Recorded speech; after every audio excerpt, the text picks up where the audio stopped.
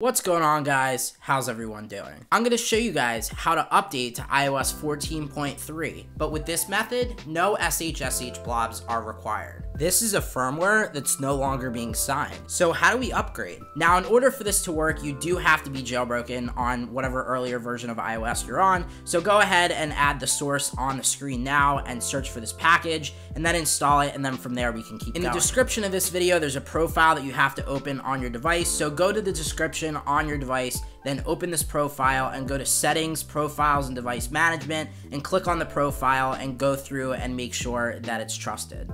So now with that profile installed and the tweak installed, all you have to do is go to Settings, General, and Software Update, and then wait for 14.3 to pop up. Pretty simple. Here's the really weird part. Apple stopped signing iOS 14.3 a little while ago now. So we thought that you couldn't go to 14.3. Well, turns out you can for a limited time. This method will stop working on April 26th, so you want to make sure you do this before then. With that being said, it's download and install time. Put in your passcode and then it should start to download. But it might not be that simple for people that don't have a ton of storage. You're essentially downloading all of iOS 14.3 over the air onto your device, and that means it's going to take up a lot of storage. So make sure you back up all of your important stuff, and if you have to move some stuff around in order to have enough storage to be able to download this, I would do that. This was discovered on Wednesday, April 7th, but just because of all of the errors and issues people were having with Apple's servers, I wanted to wait until the traffic cooled down to actually release a video, just so that way people would actually be able to do this without receiving that many errors. Hopefully by the time this video is out, the traffic isn't as bad and the servers aren't being hammered as much, and it's actually fairly easy to do this without any errors.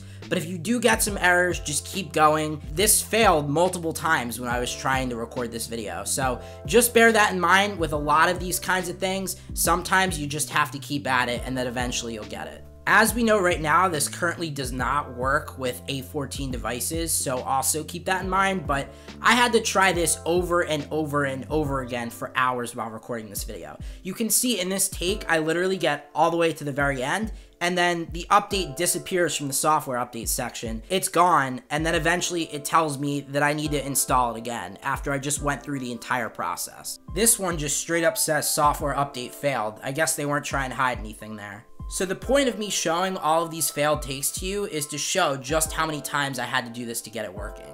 So if this is going on for you, just keep at it.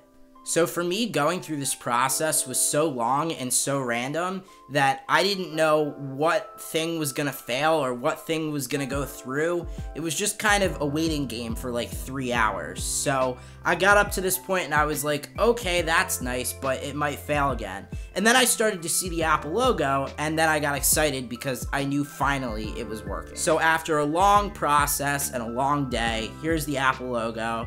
And here's the hello screen. That's to signify that the update worked and we are on iOS 14.3 finally. I can swipe up and it's gonna ask me for my passcode, so I'm gonna go ahead and put that in real fast. And then once we do that, it says software update complete. Your iPhone has been updated to iOS 14.3. Now it's as simple as going through the rest of the setup process, and when we get to the end, do not share diagnostics. Welcome to iPhone, swipe up to get started, and we are on iOS 14.3. You can see I'm on iOS 14 because the edit home screen prompt comes up, and now I can actually put widgets on my home screen. If I go to Settings, General, and About, you now can see I'm running iOS 14.3.